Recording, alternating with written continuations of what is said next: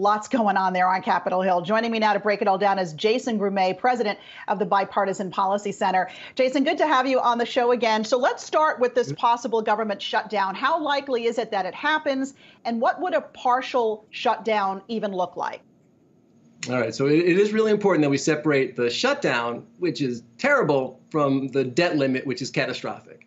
So there could be, I think, a very short shutdown of the government Friday night going into Saturday, Sunday. And I think that you would then see a short continuing resolution to get the government running again. I think that the government shutdown isn't really the problem we're grappling with. I think the problem we're grappling with really is the debt ceiling.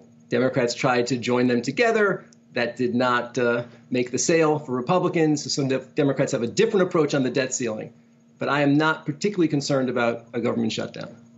All right. So let's talk about that debt ceiling, because Treasury Secretary Janet Yellen certainly did today when she addressed lawmakers. And she used that word catastrophic, saying that if they don't raise the debt ceiling, the consequences could be catastrophic. Are there any more tools that the Treasury Department has at this point to help the U.S. government meet its financial obligations if that debt ceiling is not increased?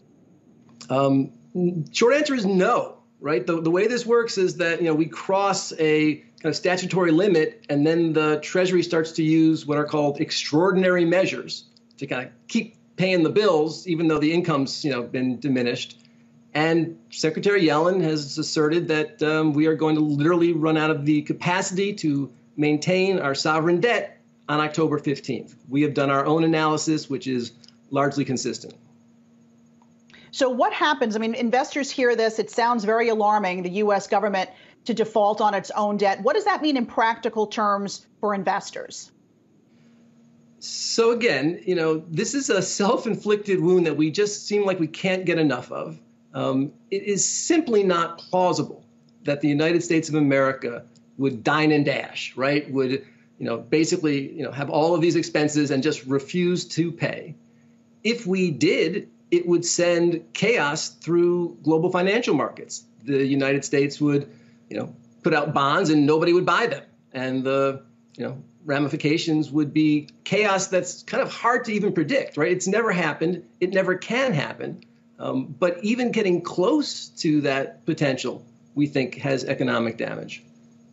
So what happens here in the end? How do the two sides come to some sort of level playing field where we can actually raise the debt limit? I know both sides aren't going to get exactly what they want, but is there some common ground here that they can start to build upon? Right. So look, here's the, just to kind of unpack this quickly, there's basically been a kind of a detente about this for the last 3 or 4 years. That changed recently.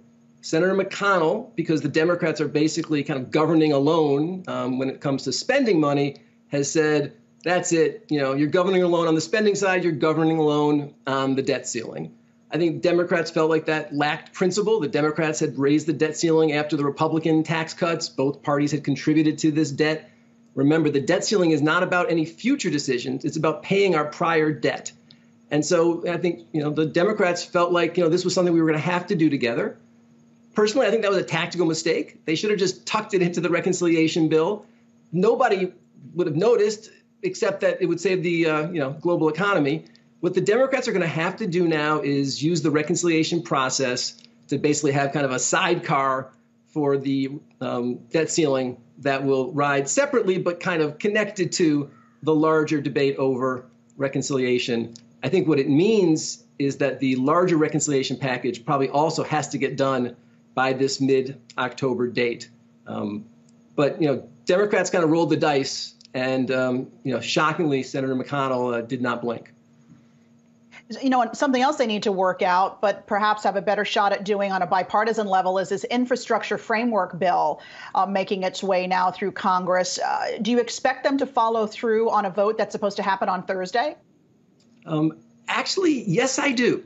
And again, like the infrastructure bill, this is the way, democracy is supposed to work.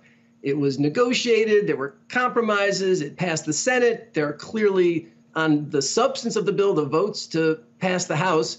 And it's gotten kind of tied up in the ambition of a lot of the Democrats for a much larger package and the desire to link those two things together.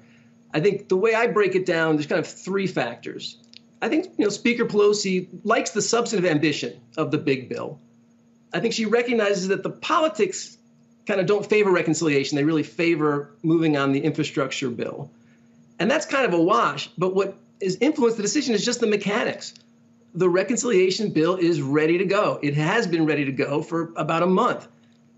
The reconciliation process is still being worked out, particularly as the Democrats recognize they're going to have to now shrink the package. They haven't had the hard discussions about what stays and what goes. So the reconciliation package is just not ready.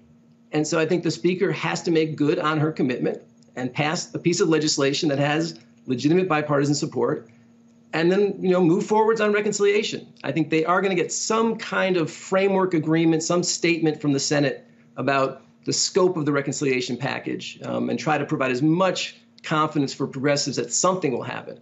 But the Speaker has said these are now delinked, and I do believe we'll see a vote, and I do believe the Speaker will find the 218 necessary for it to pass.